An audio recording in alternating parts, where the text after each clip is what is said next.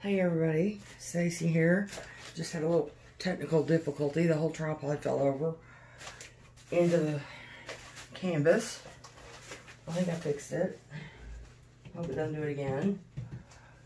Okay, there we go. Again, I'm trying to work up to working on glass. I've done a little bit, but I felt like I needed a break, so I'm gonna do another one of these ocean flip cups that I'm doing for that friend of mine. The other one was pretty, it just didn't have enough green in it, so I'm doing another one, and that's really full. That's gonna be hard to flip. Ooh, I did pretty good. I used to flip them really hard because that's easy to keep the paint from sealing when you do that, but then I realized it was making indentations in the canvas. Not good. Better to let a little paint go than dent your canvas up. So, anyway, this one's got some hooker's green that has a little fluorescent green added to it, just to separate it from the phthalo green. And the phthalo green is that Liquitex phthalo green, which is to me the prettiest phthalo green there is. It's almost kind of blue-green looking, but it's really pretty. And then I have some phthalo blue, some Prussian blue, some turquoise, and some light olive green by Master's Touch, and some Viridian by Master's Touch, and I think that's about it. I meant to put some white, but I forgot, so here we go. Let's see. Ooh, really pretty.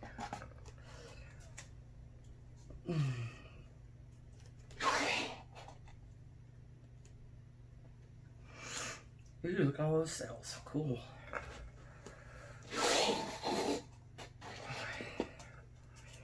I love that light olive green. It's similar to the what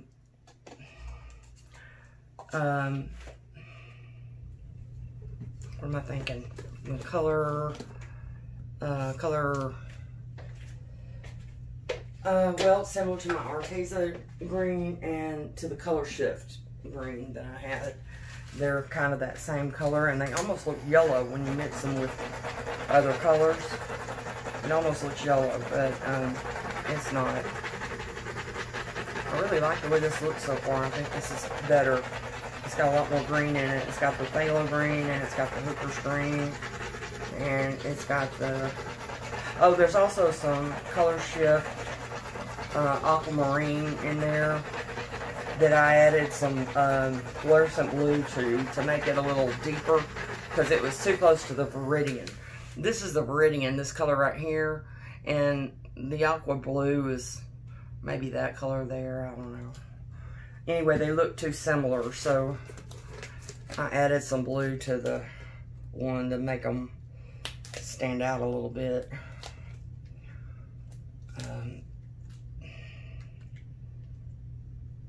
And y'all know I love my phthalo green, and I love my phthalo blue and my Prussian blue. I gotta have those.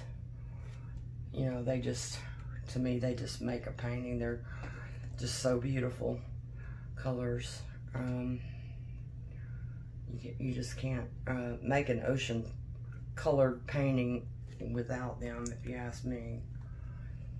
Well, I'm eating up all my cells on the corners, so I'll do a little circling. See what that does.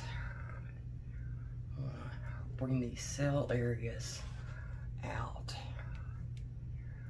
And I think when we torch, we'll get some more cells, but until we do that, let's see what we can do here. Because it really, so far, has not celled up like I wanted it to, so let's try to, I want some more of that blue around there in the middle. So I'll pull that around. And there's some cells over there on that side that I'd like to pull in. But I want to get this blue picked up down here. Suck that into it. And then see how I moved that celled area out into the middle. And it brought some more celled area down from the top.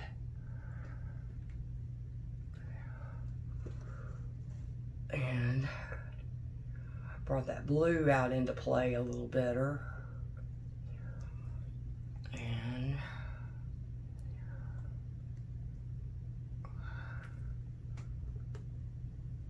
see, I'm gonna let a little bit of that run off. Because I gotta lose a little paint here somewhere.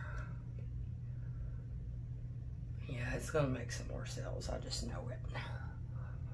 It just needs time.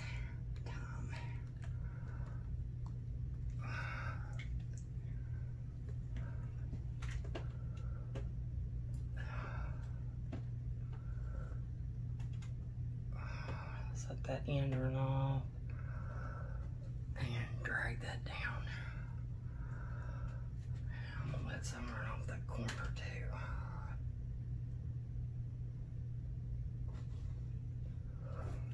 And then I think I'll just stretch it out this direction. See how that does. I like that blue part. There's not a whole lot going on in that top right corner though.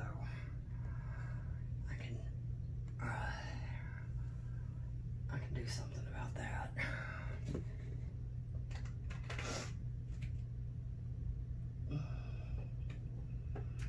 I'm gonna keep my blue. The dark blue up there, I don't want to lose that.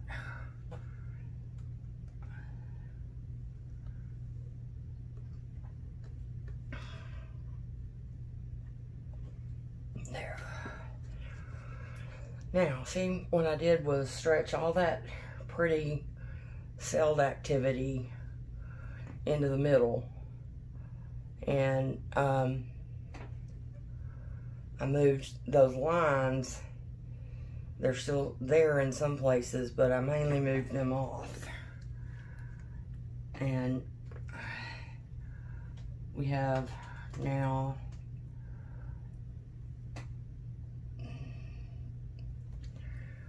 areas that'll probably sell better. Let's see what we can do.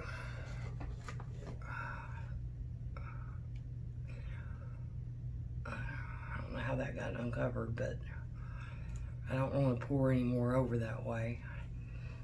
So I'll just dribble some off my hand.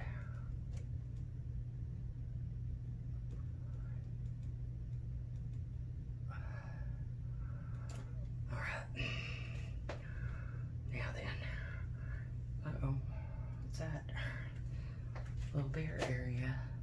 Okay, I'm gonna dry my hands. I'm gonna torch it again. I bet you it's gonna seal up better. The colors are really pretty. It's got a lot more green in it. That's what I wanted. I'm just not seeing the cells that I wanted, but maybe when we torch, we'll get some better cells going on.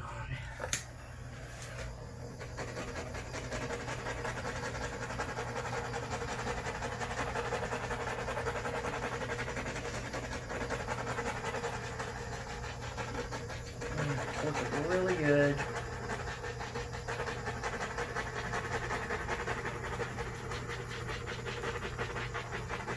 There we go. That's what I'm talking about.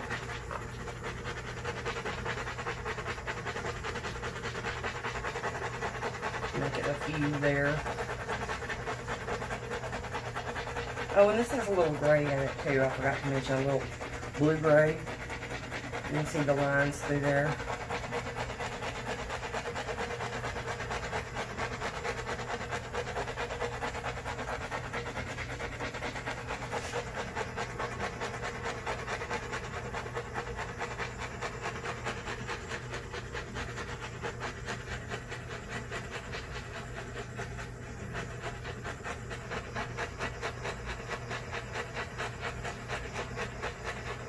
There we go.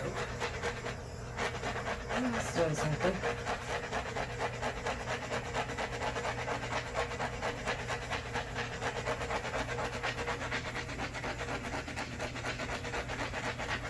And even that, see, I never can get those color shift paints to sell really. They don't seem to want to sell very good. And so this time I used the light olive green that's Master's Touch instead, and it's doing a lot better job of actually selling up. I don't know why those color shift paints don't seem to do that, but for me they don't. I don't know. Just not very much. You know, a few cells here and there, but not very much. I've seen that happen with almost all of them. I've just never seen them do very much. They're pretty, and they have the color shift thing. This is really interesting down here, really pretty. Maybe they make up for it in the color shiftness, I don't know. To be honest, I haven't used them that much, and I've never really observed the color shift quality when they're dry. I bought these, and I've got a few that are dry now, but I haven't really looked at them to see how they're doing.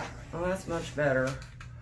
I see a bare area up here. I gotta get here and here, and maybe there.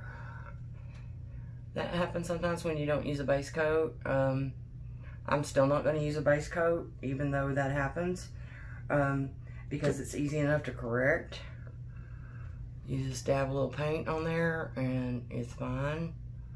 I think that the base coats are so wasteful that I save a lot of money not doing them.